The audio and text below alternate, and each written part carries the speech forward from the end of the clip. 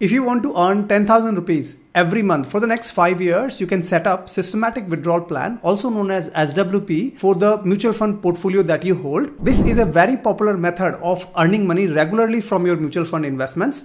In this video, I'm going to talk about basics as well as advanced features of systematic withdrawal plan so that you can earn regular money from your mutual fund investments safely. Also, in this video, I'm going to make a cocktail of ELSS plus SWP to get you benefits on the income tax, benefits on the capital gain taxes, as well as growing your mutual fund investment. This video is going to be super interesting. Let's go. There are two types of SWP that we need to understand. Let me give you practical examples so that you're 100% clear. The first one is called capital gain appreciation SWP. Let us say your requirement is that you say to me, Rahul, I have 5 lakh rupees of capital and I want to get regular income out of it. But let us say after 5 years, I want my capital also back. Fair enough. You can go for capital gain appreciation SWP. Let me give you an example. What you see on my screen is, let us say you invest 5 lakh rupees in a mutual fund portfolio and that portfolio is generating 10% return every year for you, right?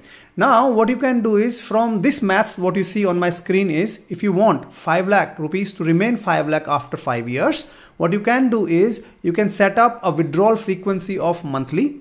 Every month you can withdraw these 4,000 rupees so that at the end of 20th year, you still have your 5 lakh rupees of capital intact, while in the 5 years you have withdrawn roughly 2,40,000 rupees in total, right? Every month you're withdrawing 4,000 rupees. Now you will say, where is this 4,000 rupees coming from? It's very simple. Your portfolio of 5 lakh rupees is earning 10% return on it. 10% of 5 lakh rupees will be 50,000 rupees per year. And you can withdraw that 50,000 rupees per year, which is roughly 4,000 rupees every month. So in the process, whatever return your 5 lakh of portfolio was earning, you have not let it allow to compound. What you have done is, because there is a need for you to have regular income, you have withdrawn it every single month so that 4,000 rupees is what you can earn every month. This is called capital gain type of SWP.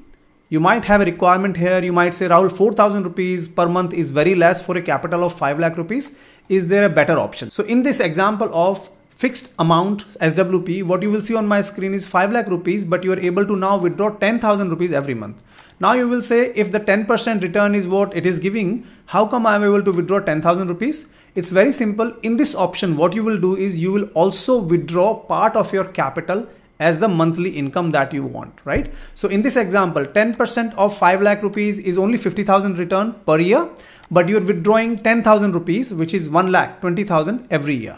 So this additional 70,000 rupees you're withdrawing every year is coming from your own capital of 5 lakh rupees. Therefore, by the end of 5 years, you will not have 5 lakh rupees remaining with you or invested as per your capital. It will come down to 40,000 rupees. In the 5 years, you've withdrawn total 6 lakh rupees. So you still earn decent money, but you are withdrawing your capital in this example. So the choice is yours, whether you want to go for higher withdrawal every month or lower withdrawal every month. That's where the difference between these two SWPs come. Also, now let us talk about some advanced options in SWP. Rather than going for fixed amount every month, there are few mutual funds that are now allowing every year percentage that you can withdraw from your portfolio.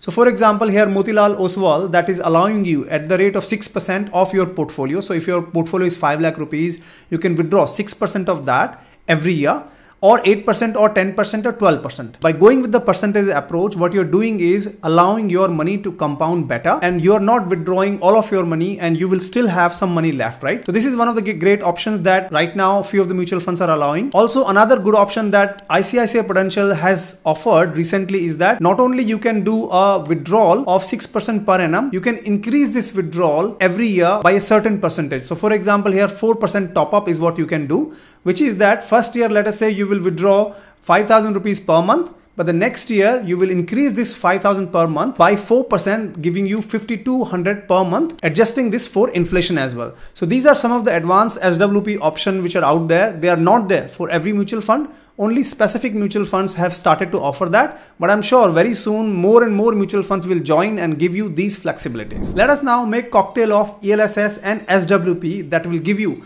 not only income tax benefit, it will give you the capital gain tax benefit, it will give you the compounding impact, and also it will set you up for ELSS mutual fund investment for rest of your life for free, right? What you see on my screen is year 1, year 2, year 3. So let us say you know about ELSS mutual funds. Please do not worry if you do not know. On my YouTube channel, you will find a full video on ELSS mutual funds. They are called equity linked savings schemes. I will put the link in the description. What you see is, let us say in ELSS mutual fund, you invest every year and you do SIPs every single month, right? So here you see year 1, you've done 12 SIPs, year 2, you've done 12 SIPs, and year 3 as well, you've done 12 SIPs, right? Now, as you know, ELSS mutual funds come with 3 years of lock-in period, meaning the SIP one that you did on the first month, you can only withdraw this amount on the 37 months, right? The second SIP you can withdraw only on the month of 38. And the third one you can withdraw on the month of 39 and so on, because of the 3 years lock-in. Now we are going to mix the power of SWP on top of ELSS investing. What you see on my screen is when the first SIP is ready to be withdrawn, what you can do is you can set up a systematic withdrawal plan for the same amount that you did the SIP for. What that will do is it will actually take the money out of your ELSS and you can reinvest that money into ELSS for the next 4th year as well as 5th year and 6th year. So you do it for the month of 37th using the SIP 1. Then again the next month, the systematic withdrawal of SIP 2 will trigger. It will take the money out of your ELSS mutual fund and will reinvest in another ELSS mutual fund. By doing so, what are you doing? You are putting your ELSS mutual fund investments on autopilot. You don't need to pour any money in year 4. You don't need to pour any money in year 5 and so on. Not only this, there are other 3 big benefits. Number 1 is income tax saving. Every year you are saving a lot of income tax on your ELSS mutual funds, provided government keeps the benefits on for the next few years. The second one is, since you are withdrawing SWP every month in the smaller amount, over the 1 year, your capital gain is likely to be less versus if you were to withdraw all of this money in lump sum, right? I've created a full video on capital gain taxes. Please go ahead and watch it. I'll provide the link, right? So you will save a lot of money in capital gain taxes. And thirdly, because you are doing SIPs and you're withdrawing only part of it, your money in ELSS mutual funds will compound every year, and in long term it is going to give you lot of money, lot of return, and you will be able to accumulate wealth over a longer period of time. So please go ahead and watch this section again and again, because it's very important for you to understand the power of ELSS plus SWP together and how you can automatically produce money for your ELSS investment for the next few years. I hope you liked this cocktail of ELSS and SWP. If you did, please press the like button so that it reaches out to more and more people on YouTube. Let me now give you 3 practical life examples of using the power of SWP.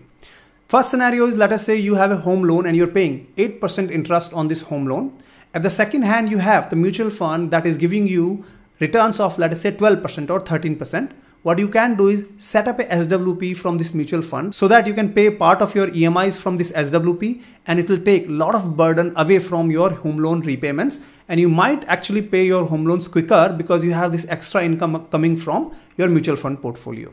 Second practical example is, let us say over the last 5 years or 10 years, you have done a lot of investment in mutual funds and you want to withdraw this money for your personal use.